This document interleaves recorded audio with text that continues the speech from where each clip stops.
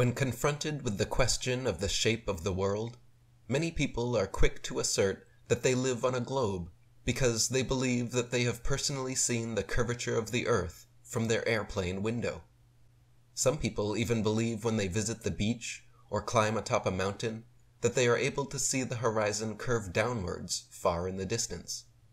The reality is, however, that anyone thinking they can see curvature on the horizon from any altitude is suffering from a serious case of confirmation bias and cognitive dissonance.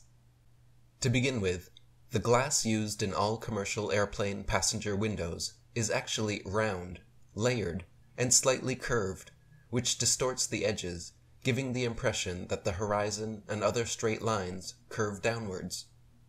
These rounded windows have the effect of evenly distributing pressure and reducing the likelihood of cracks or breaks because they have no corners for stress to concentrate, making them better at withstanding pressure.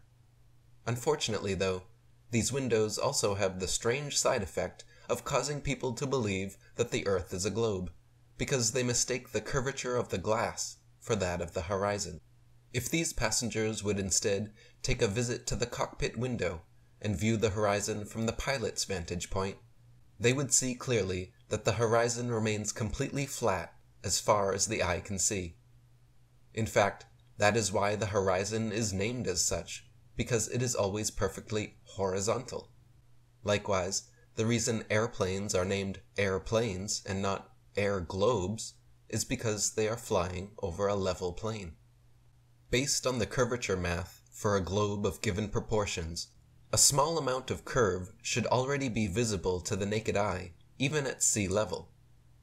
After just 1 mile, there would be 8 inches of curvature, increasing exponentially so that after 2 miles there would be 32 inches, and after 3 miles there would be an entire 72 inches, 6 feet, of Earth's curvature necessarily visible on the horizon.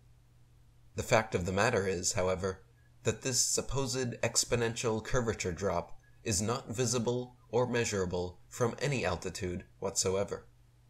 Whether at sea level, 5 miles high atop Mount Everest, 7 miles high in a commercial airliner, 12 miles high in a U-2 spy plane, or over 20 miles high aboard an amateur high-altitude balloon, there is never the slightest bit of curvature, and the horizon rises to the level of the observer all the way up. If the horizon was actually the physical curvature of a globular Earth, it would necessarily stay fixed, and as an observer gained altitude, they should have to look down to see it. This never happens, though, and no matter the altitude, the horizon always rises to eye level, remaining perfectly flat 360 degrees around, as is only possible over a level plane. Furthermore, if the Earth were truly a spheroid, nearly 25,000 miles in circumference, airline pilots would have to constantly correct their altitudes downwards so as not to fly straight off into outer space.